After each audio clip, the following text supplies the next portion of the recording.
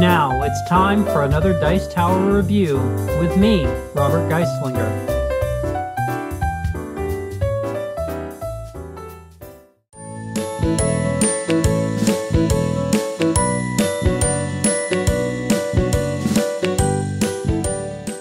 So here we're taking a look at Witches of the Revolution. This is a cooperative deck building game where players are going to be working together, completing events, and eventually taking care of 4 primary objectives. Each player starts out with a deck of cards that all are filled with Seeker Witch cards. On a player's turn, they're going to do a few things. First, you're going to add a recruit to this line. Now, if the line is already filled, other than in the first turn of the game, the one here would slide over and the others would come in order for a new card to fill it, unless you pull one of these blessings card. If a blessing card is filled, then you're going to do one of the 2 things on the card and leave the line as it is. The blessing cards will either allow a person to recruit a face-up dedicant or celebrant, which are a type of witch card, for free, or you do not add an event this turn. There's another one, this is for summer, there's another one here where winter will allow you to take an objective, or another player could draw a card, things like that. Regardless, after the add a recruit phase happens, then you're going to add an event unless a blessing stopped it. Adding an event is the same as it will fill in the first spot, sliding over anything that may need to slide over in order to fill that spot. Some of the event cards will also have something that will happen when they are flipped, such as this Rain of Frogs here. When flipped, the current player must discard their hand and draw 4 new cards, which could potentially, as we'll see later, be a problem. After an event is added to the deck and anything resolved here, which we'll explain here in a few minutes, then a player is going to either act and recruit or act or recruit. To recruit, you're simply going to pay the cost of a recruit here. Now on your cards, they will have these little star symbols. Those can be used as a currency. You're going to look on these and they're going to have stars as well. That is how much it costs to purchase them. There may be things that are reducing them, such as here, reduce the cost by 1 star if any magic icon matches. So if I were to pay for that with any cards that had the same symbol, then I would reduce the cost by 1. This one will reduce the cost by 1 automatically, unless the Liberty track has moved into these spots. If it's here, then no effects will reduce the cost. Here, you'll actually increase the cost by 1, and if it gets here, you actually can't recruit at all. Once you recruit a card, so let's say I decided to spend these 2 cards here, which have a 2, and I decided to take this one. It goes to the top of your draw pile. The 2 cards that I use to pay are actually lost forever. If you use them to buy things, you get rid of them, so they are removed from the game. In order to complete an event, you need to match symbols on the card. Now, it's not both, it's either or. So for this Rain of Frogs, we either need to have 2 of this green pot or 3 of the yellow star. Now that can be changed via the moon track. As the moon track moves up, it eventually goes to a +1, then a +2, later a 3, and a 4. That will add 1 or 2 or 3 or 4 to the requirements of the event. But let's say we're still here and we want to do this. We could decide that we're going to act with this card here. We could play any number, but we choose to do 1. Now this is where the cool thing comes in the cooperation. Any other player at the table can add a card to it for one of the symbols on the cards. So this player over here could choose to add this card, which has a pot symbol as well. Now, we have completed the 2 pots here, so this event is done. That will be discarded, but first we're going to resolve it. If there was any specific text we had to resolve on resolution, we would do so. Then we're going to get to take an objective token that matches one of the 2 symbols on the here. So in this case, we decide to take this green pot.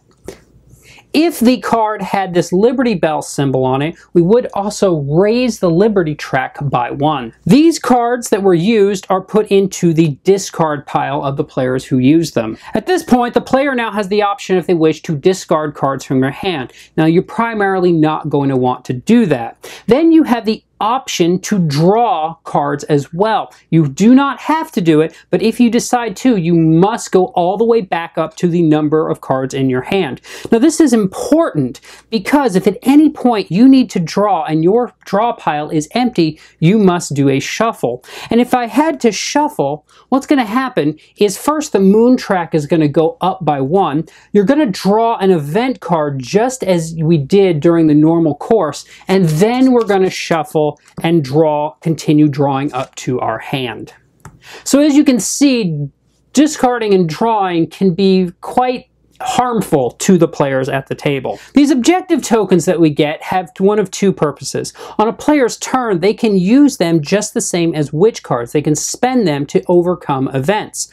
On any other player's turn, you can collectively use 2 of them to reduce the cost by 1 of any recruit the player is looking to purchase. If at any point during the game these stacks underneath a particular card become empty, then that objective is complete and you will resolve the text on the card, such as here we'll resurrect Benjamin Franklin. One player may freely reshuffle their coven discards, then draw to a full hand. So you can see from earlier that could be very useful if a player was maybe down to say 1 card left in their draw pile. That will be flipped over and that objective is now complete.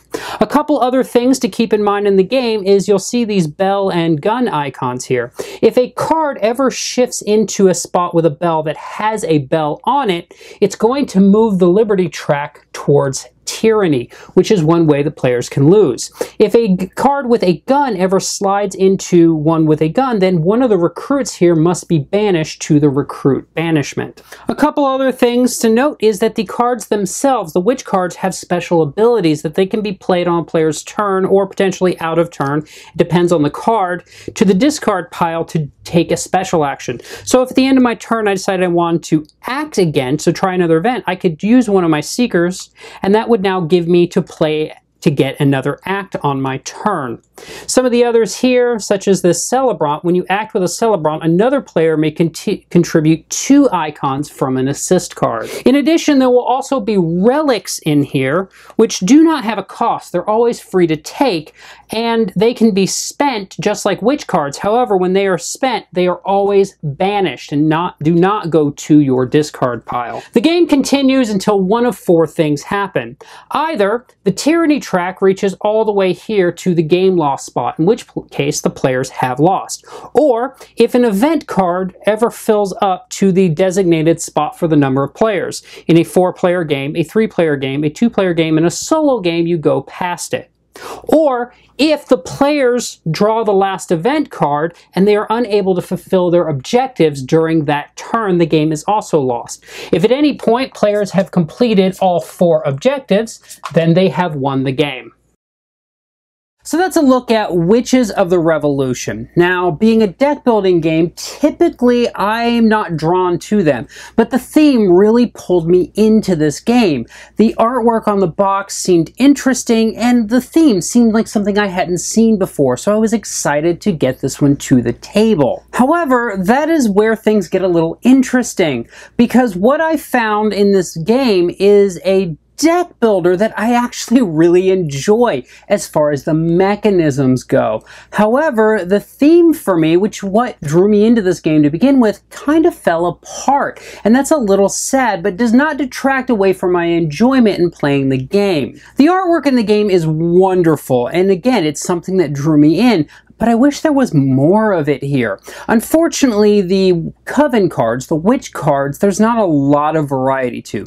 Each player has their own starting deck, and they have one particular card artwork for that. And then there's maybe 4 or 5 different types of artwork on the various cards that you can purchase. And that just gets a little samey after a while. But honestly, because the theme isn't as much as I thought it would be here, you actually don't notice it. So let's talk about the theme for a second before I turn back to the mechanisms, because I keep harping on this, why the themes seem to have fallen apart for me, and that's simply because I just didn't feel it in this game. This had this great idea of these witches helping in the American Revolution, and that seems exciting and seems fresh and new. despite being old, but it just doesn't shine through. The mechanisms don't seem to support it. The artwork is sparse, but what I think really this game needed was more flavor text. It's all well and good to have an event of the British landing on some coast, but give me some history. It seems like just a little bit of history on the cards would have really engaged me more into the theme. What I end up feeling like theme-wise is that I feel like, for lack of a better term, it almost feels like cube pushing. And that's not the exact word that I'm looking for here, but it's what it feels like to me. It feels like we look at a card, we need 3 yellow of this, and we have it, good, we move on. And there's no thematic reasoning to why we were overcoming these events other than we didn't want them to be pushed out on the board and make things harder for us. And that was a bit of a letdown. Again, though, I still enjoyed the game for its mechanisms. The thing that I really enjoyed here is I enjoyed how in a lot of deck builders you want to cull your deck. You want to get a small deck that you can rapidly come through. Whereas in this game, you want a big deck and you're not going to get it. You really have to make some tough decisions in this game. When you go to purchase a card to recruit a new witch, you know that you're giving something up. And that can be a little painful. Now, it is nice that the recruit goes to the top of the deck and that helps, but you know every time you cycle through your deck, you're making it harder for everyone at the table. I enjoyed the cooperative nature of the game, and one thing I will say is the first time I played it, I played the solo game, and I almost wasn't sure I liked it because it misses that cooperative aspect of everyone helping each other out. So I definitely don't recommend this game as is solo. Overall, what I found in the box was a wonderful cooperative deck builder that plays differently than you would expect a deck builder to do. And the tension really ratchets up as the game progresses, as your decks get smaller, as the moon tracker goes up, and even that liberty track starts to go down. Everything feels like you're having to make the hardest decision every turn as to what to do. And that really works here for the theme. Unfortunately, it would have worked for almost any other theme too, so I'm a little sad about that. One other note about the artwork in the game, and this is more of a technical critique of the game, is the event cards are small cards, and I found it difficult to see the icons on them, and since some of the coloring is very close to itself, I found a hard time noticing that what I was actually looking for. And again, I didn't notice this the first time I played it solo, but when I played it with other people and I was further away from those event cards, I really started to notice how much just full-size event cards would have helped this game out, both in terms of visibility, plus you would have gotten a little extra space for the flavor text that would have drawn the theme in. Overall, I do recommend the game. I really do enjoy it. I wish there was more. I'm hoping maybe an expansion might make the theme shine a little more. I hope this has given you an idea of how the game plays and whether or not it might be a good game for you and your game group, or even if you consider the game solo. And I look forward to seeing you guys next time. Thanks so much for watching the Dice Tower videos. Find more great videos and reviews as well as our top-rated audio podcast at Dicetower.com. You can also find other great shows at Dicetowernetwork.com. I'm Eric Summerer, and you've been watching The Dice Tower. The Dice Tower is sponsored by Cool Stuff Inc., where you can find great games for great prices. Cool stuff in stock. Check them out at CoolStuffInc.com.